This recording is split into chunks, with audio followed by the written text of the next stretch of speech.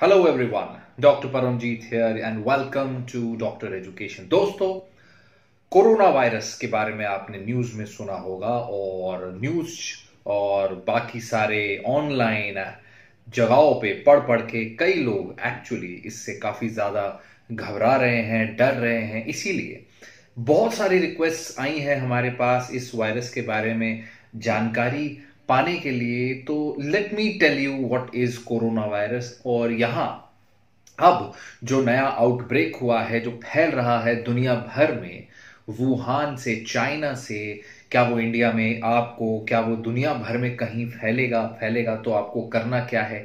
बहुत सारे सवाल है लोगों के मन में और जवाब बहुत उल्टे सीधे आते हैं। कोई कहता है जानवरों को खाना बंद कर दीजिए, नॉनवेज खाओगे तो हो जाएगा। कोई कहता है कि बैट से आया, कोई कहता है स्नेक से आया, कोई कहता है कहीं और से आया। तो बहुत सारे गलत इंफॉर्मेशन भी है दुनिया में। सो आपको इसीलिए, और कोई कहता है ऐसे वायरसेस होते ही नहीं है, ये सब चाल है लोगों की, ये सब चाल है WHO की या दुनिया की। तो what is the truth here?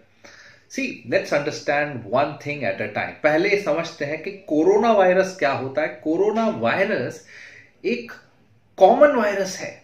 जी हाँ, ये कोई नया वायरस नहीं है दुनिया में। ऐसा corona virus is a group of virus, एक फैमिली है वायरसेस की, जो कि जिनके ऊपर बेसिकली कोरोना का मतलब है क्राउन। तो जो भी वायरस है, वायरस हमने देखे हैं। वायरस का मतलब है एक DNA या RNA जेनेटिक मटेरियल है, एक जेनेटिक मटेरियल का पीस है जो कि कवर में कवर्ड है, right? This is a virus. अब उस जेनेटिक मटेरियल, उस जीन, उस DNA या उस RNA में एग्जैक्टली कैसे जीन्स है, उस पर डिपेंड करता है वो वायरस अंदर जाके आपके अंदर क्या करेगा। वो वायरस, जो भी जेनेटिक मटेरियल है, वो आपके अंदर जाता है, कहीं से भी जाए, चाहे ब्लड से जाए, चाहे खांसी से जाए। ये हम कोरोना वायरस की बात नहीं हो रही, जनरल वायरस की बात हो रही है। वायरस अंदर जाके आपके सेल्स में जाके आपके सेल्स के अंदर की DNA रेप्लिकेशन मशीन को हाईजैक करके खुद को रेप्लिकेट करता है और आपको बीमार करता है। और जो भी उसकी प्रॉपर्टी है, वो प्रॉपर्टी, और जहां जहां सेल में गया वो उस सेल को, उस ऑर्गन्स को खराब करता है। जितना जल्दी वायरस के अलग अलग प्रॉपर्टीज को पहचानेंगे उतना जल्दी ठीक कर सकेंगे। सो ये वायरस हुआ। वैसे ही एक कोरोना वायरस है। कोरोना वायरस बेसिकली एक RNA वायरस है। RNA के ऊपर, RNA स्ट्रैंड के ऊपर कवर है और कवर के ऊपर क्राउन है। क्राउन मतलब उसके ऊपर बहुत सारे क्राउन लाइक स्पाइक्स है, छोटे छोटे स्पाइक्स है। आपने फोटो देखी है, मुझे पता है, राइट? जो कि उसके सरफेस पे, इसीलिए उसको कोरोना वायरस। तो ऐसे क्राउन वाले जितने भी वायरसेस हैं वो सारे कोरोना वायरसेस हो जाते हैं, right?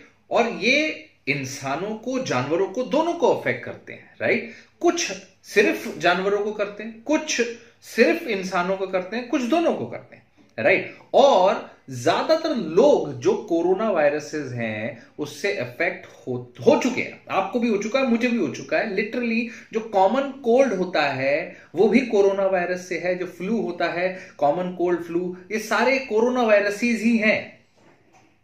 Common cold virus, flu virus, ये simple common cold.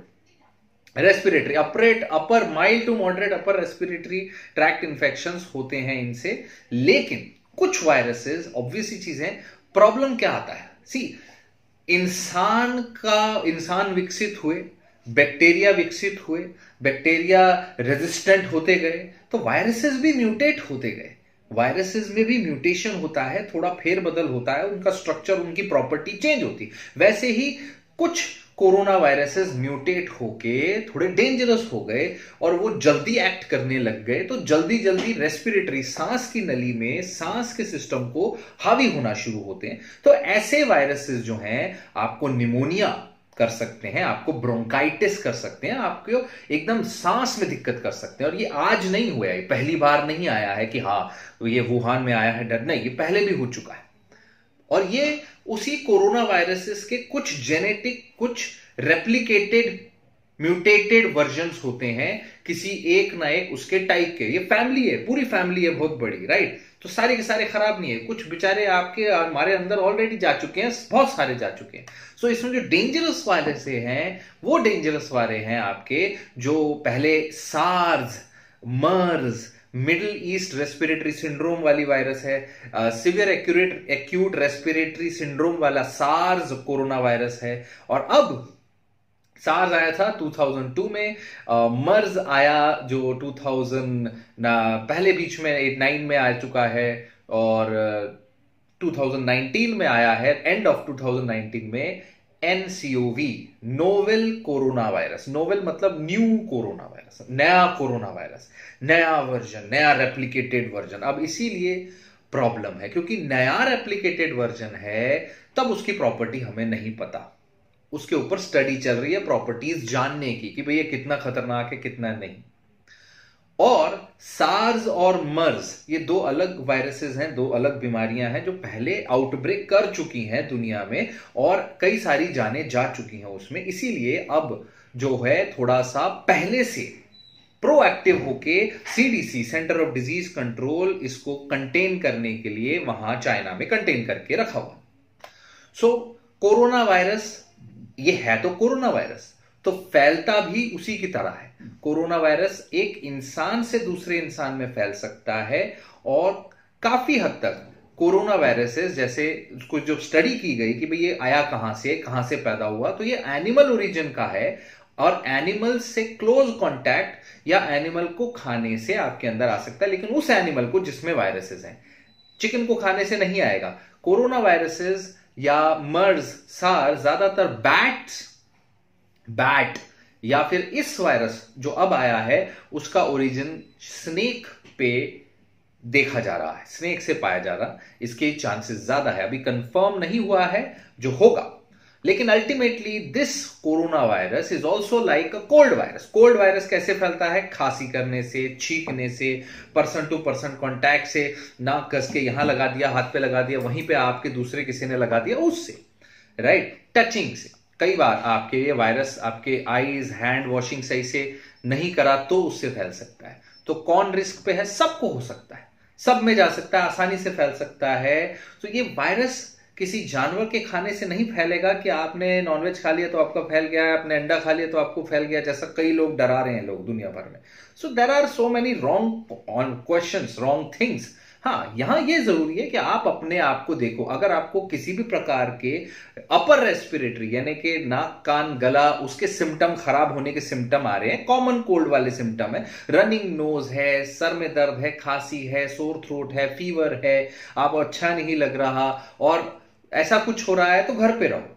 Make sure करें कि आपके अंदर जो वायरस है उसको फैलने मत दो। हाथ अच्छे से धोएं, खांसी करे तो रुमाल में करे, सारे प्रिवेंटिव मेजर्स आप फॉलो करिए जो हमने कोल्ड वाली वीडियो में बताया हुआ, कॉमन कोल्ड कफ वाले वीडियो में सब बताया हुआ, प्रिवेंशन वाले वीडियो में, वो सब फॉलो करना जरूरी है। ऑब्वियसली किसी और को तो नहीं फैलाना चाहोगे। और अगर आपको बुखार बढ़ता जा रहा है, सांस में दिक्कत हो रही है, छाती में दर्द हो रहा है, तो हॉस्पिटल जाओ। ऑब्वियसली चीजें, जो भी चीज है वो दिक्कत बढ़ा रही है, उसमें आपको ठीक करना पड़ेगा। The most important thing here is to actually rest. Give your body time, आपके शरीर को समय देना है उस वायरस के ऊपर एक्ट करने के लिए। आपकी इम्यूनिटी अच्छी करने के लिए आपको खूब सारा पानी पीना है। पानी पियो, खूब सारा पानी पियो, नारियल पानी पियो, फ्रूट्स खाओ, सिट्रस फ्रूट्स खाओ, ये अच्छी चीजें हैं, बिल्कुल सही बात है, राइट। और बुखार ज्यादा है, दर्द ज्यादा है, कफ ज्यादा है, तो ओवर काउंटर मेडिकेशंस ले सकते हैं उसके, बच्चों के लिए, बड़ों के लिए। घर के अंदर ह्यूमिडिफायर रखो, ड्राई एयर ना हो कि गला सूख जाए, राइट। और गले में सोर थ्रोट है तो आप चाहे मुलेठी रख लो, चाहे स्वालिन रख लो, something like that. Take plenty of rest, drink plenty of fluids, वो जरूरी है। हाथ अच्छे से धोना जरूरी है। अपने मुंह नाक को टच करना बंद करिए अगर आपको वायरसेस हैं। 1-2 दिन की, 3 दिन, 4 दिन की छुट्टी ले लो अगर आपका गला ये इस तरह के बुखार आ रहा है, गला खराब हो रहा है। कवर योर माउथ, स्नीज कर रहे तो टिश्यू पे करो, वो फेंक दो। Stay at home if you are sick. इस तरह से आप वायरसेस को रोक सकते हो।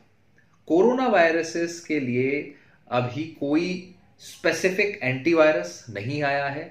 अभी एक ही CDC ही उसको टेस्ट कर रहे हैं। तो अगर कोई इंसान बीमार हो रहा है तो ही उसको CDC, उसको हॉस्पिटल एडमिट किया जाता है। जब उसके दिक्कत बढ़ रही है, दिख रही है, तो उसका कोरोना वायरस जो नया वाला है 2019 NCOV, उसके लिए टेस्ट किया जाता है CDC को इन्फॉर्म करके। भाई फिर पता चलता है वो पॉजिटिव है कि नहीं है। हर एक इंसान उसके लिए टेस्ट नहीं कर सकता, अभी आया नहीं है मार्केट में। नंबर 2, हर एक को होगा नहीं, हर एक को होगा भी अगर ये, तो सब बीमार नहीं होते। Only the people who are already बीमार हैं, जिनकी इम्यूनिटी अच्छी नहीं है, जिनको ऑलरेडी कोई ना कोई इम्यूनो कॉम्प्रोमाइज स्टेट है, ओल्ड एज है, उनके ऊपर ये हावी हो रही है। और ये बिल्कुल ये समझने वाली बात है कि ऐसे लोग जिनको पहले से बीमारी इतनी ज्यादा है, उनको फ्लू भी होता तो भी वो मर सकते थे, ऐसे ही लोगों की डेथ हो रही है कोरोना वायरस से, जो अभी तक पकड़ में आया है। सो अभी तक इस वायरस के बारे में इंफॉर्मेशन चल रही है पता करनी। हम आपको ऐसे वीडियोस में और बताते रहेंगे। पुराने कोरोना वायरसेस जो हैं, जो पुराने वायरसेस हैं, उसके ऊपर बेसिक जानकारी आप हमारे कोल्ड कफ वाले वीडियोस में देख सकते हैं। और आगे की इंफॉर्मेशन जो भी अपडेट है वो आपको आते रहेंगे। देखते रहिए इस चैनल को, शेयर करिए इस इंफॉर्मेशन को, उल्टे सीधे वीडियोस पे भरोसा मत करिए। Thank you so much for watching. Stay connected, stay healthy.